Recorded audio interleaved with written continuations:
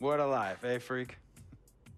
1 minute you're playing 21 and horse on the courts in Harlem, and the next moment you're in the showroom, configuring the gunmetal and graphite exterior of your luxury car and your iPad mini. Oh, I bet you get a crazy crowd when you drive that car around the block in the old neighborhood, huh? Yeah, I'm living the dream. Mad pandemonium. But folks from back around the way are real proud of me. Yeah, I hear you. Local kid makes good. You know, it kind of reminds me of when I took my tech stock public and I rang the New York Stock Exchange bell, and my mom's friends called her up and said, "Maggie, is that your son on Bloomberg News this morning ringing the bell?" And my mom says, "Yes, sirree, Bob, it was him." That was a great moment, freak.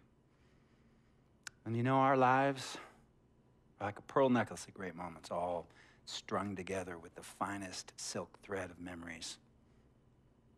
And we have to be very careful how we cultivate those pearls and we thread that necklace. Does this meeting by any chance have to do with Vic Van Leer? I grew up in the burbs, freak. I wasn't poor, upper middle class, comfortable. My daddy worked as an accountant for one of the largest insurance firms in the country. Smart with his money. Mom didn't have to work. I went to boarding school. And then my dad died of a heart attack when I was a freshman at MIT. I was a movie geek, wanted to be a civil engineer, but I made my fortune by becoming a hybrid of both those interests. My dad didn't want me to be an accountant. Oh, listen to this. My best friend was a guy named Isidore. Yeah, we called him Izzy. He was one of the smartest human beings I have ever met in my life. I mean, Izzy was taking second-year college calculus courses as a high school sophomore, right? Straight-A student, full ride to MIT. Izzy had the world at his fingertips. But he was always looking for trouble, and trouble found him. He ran with the wrong crowd. And when we got to MIT, he got this great job working for a financial consulting firm in Boston. But every weekend, he would fly to Vegas. You see, Izzy had a system for counting cards in Vegas that had the big casinos on the Strip. Oh, stymied. He would come back to MIT with suitcases filled with $200,000 in cold cash. What? Yeah. So your man Izzy was getting hit off like that? Like a fat rat in a cheddar cheese factory, freak. Okay, so what happened to this dude Izzy? Because he's dope. No, not dope. Dead. After he'd been missing for 3 weeks, the Nevada State Police never found hide nor hair of Isidore. And our friendship took a hit when he asked me to hang out with him in Vegas, and I said I wouldn't do it because I knew he was on a dark and twisted path in his life. And yes, he was my dude. But no way was I gonna throw my life away trying to show my loyalty to a guy who really and truly didn't understand what loyalty was all about. So this meeting is about Vic. Correctamente. Okay, well, sir, Vic isn't Izzy. And why's that, freak? Well, for one thing, you and your dead friend Izzy didn't grow up poor. Me and Vic grew up in a neighborhood where we had to look over our shoulder every 2 seconds to make sure nobody was going to walk up on us and rob us. True. Izzy and I did not grow up in the hood. But we, like you, thankfully grew up in a 2-parent household. But even that wasn't enough for Izzy. He wasn't satisfied. He was always looking for a 5-alarm fire when he already had the warmth and comfort of a loving family. This is not about class warfare, freak. This is about the consequences of making bad choices and risking it all when you feel like you have nothing to lose. Vic is like a brother to me, sir. But you shouldn't be Brother Vic's keeper, freak. Would a brother go looking for trouble and put your career and your livelihood at risk by getting into fights at nightclubs and seedy after-hour joints and then scream to the media, "Yeah, it's all good, I'm an FOF, friendo freak. It's all misunderstanding. Y'all be haters, don't hate my game." I don't think a brother would do that to someone they really cared about, but a guy who looked at you like a meal ticket would. No. See, you don't understand Vic. Really? I don't understand. No.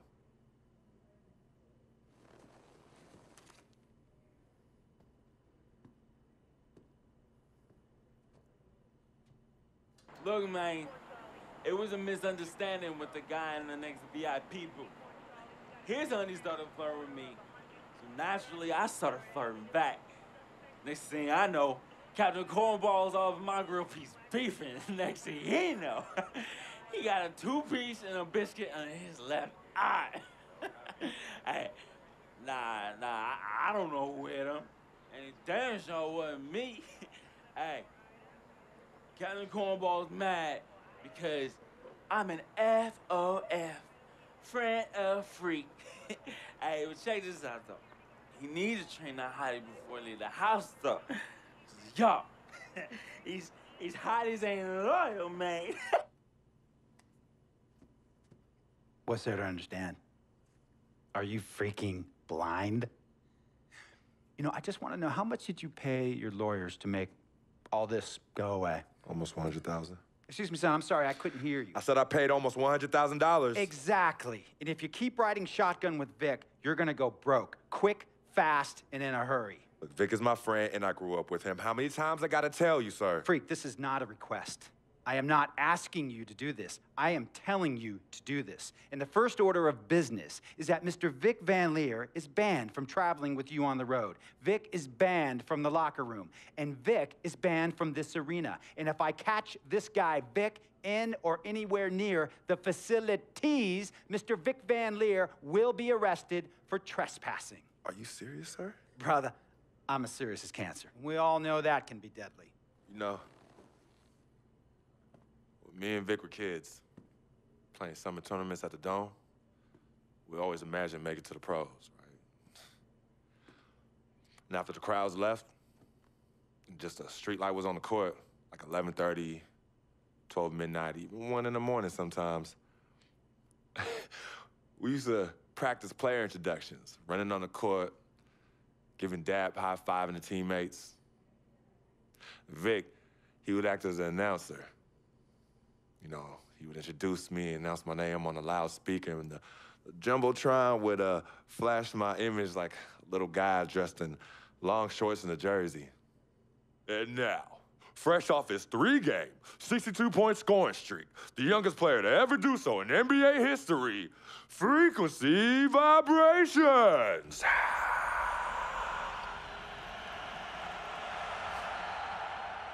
So me and Vic would sit in those empty bleachers at the Dome and dream like nobody's business.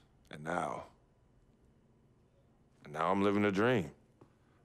For real. And in so many ways, Vic was part of that. Please, listen to me. I mean, I know this guy's your dude from way back. Look, me and Vic go way back like the front seats of a '67 Cadillac. That's good.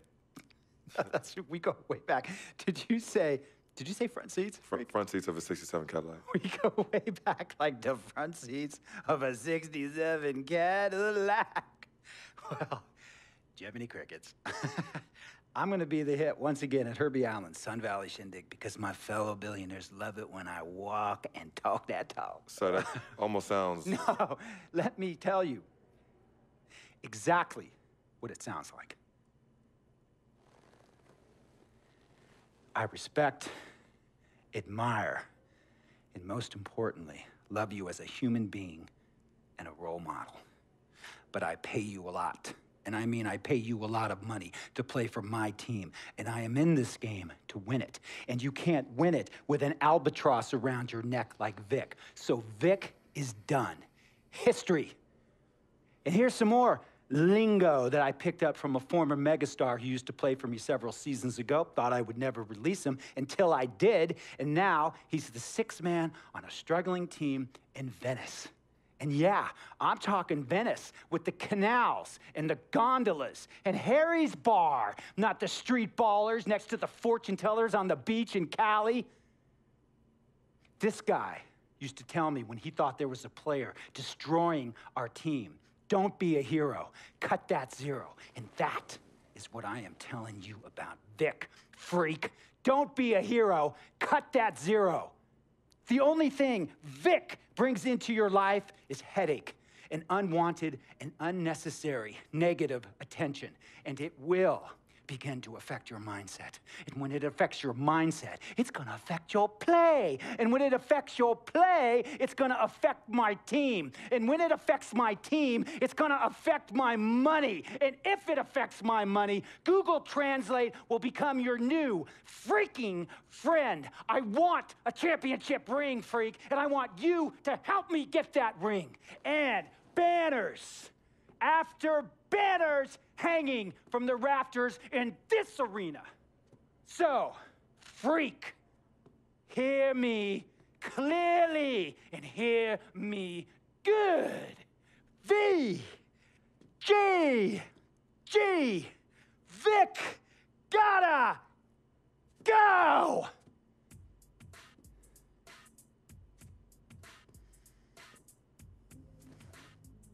Handle your business. And remember, that contract you signed contains a morality clause, a very important clause that revolves around your conduct on and off the court, and how it can negatively impact my team. Now, I don't want you to have to learn Italian or Croatian as a second language. And hey, playing pro ball overseas, there's nothing wrong with that. But the arenas are nothing like this, nor will the money be the same. And on top of all of that, this is the US of A, the greatest freaking country in the world. Ask yourself, is Vic worth all that? Think about it. Think long, think wrong.